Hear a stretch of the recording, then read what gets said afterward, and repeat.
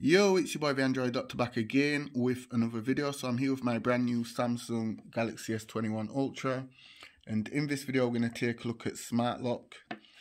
Okay, so at the moment I have my fingerprint set as my lock screen security.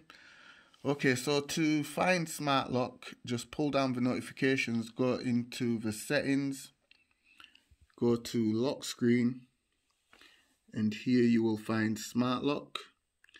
So you will have to enter your credentials. So let me just enter mine and then hit done. Okay, so here we have 3 different Smart Lock options. So we have on-body detection here at the top. So keep your device unlocked whilst it's on you. Okay, so keep your device unlocked while it's on you. Just unlock once and your device stays unlocked as long as it's in motion, such as when you're holding or carrying your device. Your device will lock when it detects that it's being put down. Okay, so turn that on.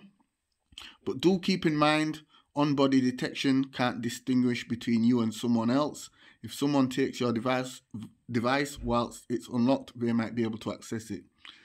So basically how this works is if you put the device in your pocket and you're walking around, it will not lock. Or if you're walking around with the device in your hand, so long as it's detecting any form of motion, the device will stay unlocked. But once you put it down on the table, it will automatically lock and you will have to enter your password or your fingerprint.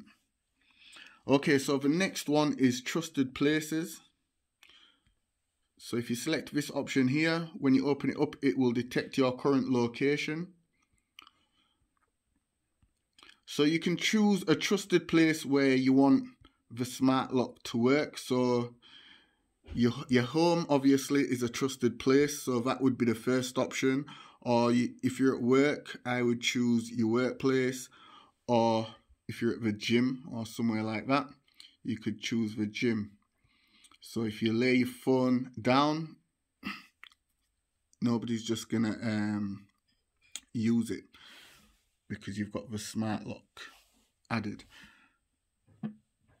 Okay, and the third option here is trusted devices. Add device to keep this one unlocked when it's nearby.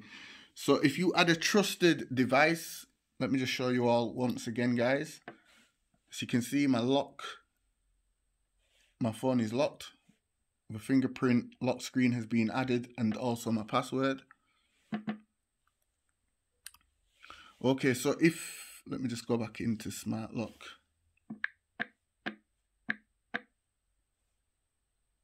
Okay, so if you add a trusted device, the device will remain unlocked. So you won't have to keep entering the password or your fingerprint. You don't have to keep pressing the fingerprint or entering your password to unlock the device. So I'm going to add a trusted device, my Moto G8 Plus. Okay, so add a trusted Bluetooth device to keep this device unlocked when connected. So add trusted device.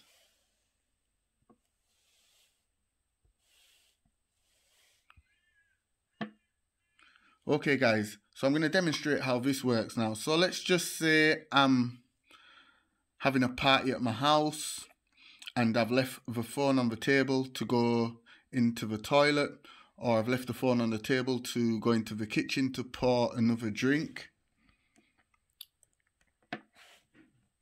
As you can see, the device is unlocked because remember it's connected to the Moto G8 Plus, my trustworthy device. So it's unlocked. All I have to do is swipe to get in. But let's just say I get up to go pour a drink. Party's going on. Lots of people having a good time. I've left my phone on the table to go to the toilet. All I have to do is just tap this little padlock here. Just keep my finger on it, and as you can see, the fingerprint reader has appeared back on the display there. So the device is locked. So nobody can't just access my phone whilst I've gone to the toilet or to go pour myself a drink. And once I come back,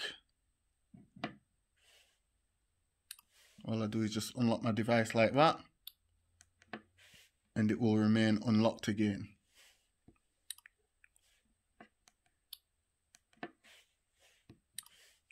Because it's connected to my trustworthy device. So yeah guys, this is how you use the smart lock on the Samsung Galaxy S21 Ultra. I think it's a very useful feature. I will be using it a lot. Let me know if you'll be using it. Let me know all that good stuff in the comment section down below. It's your boy the Android Doctor. Be sure to give the video a thumbs up, share the video. I'm out. See you in the next one. Deuces.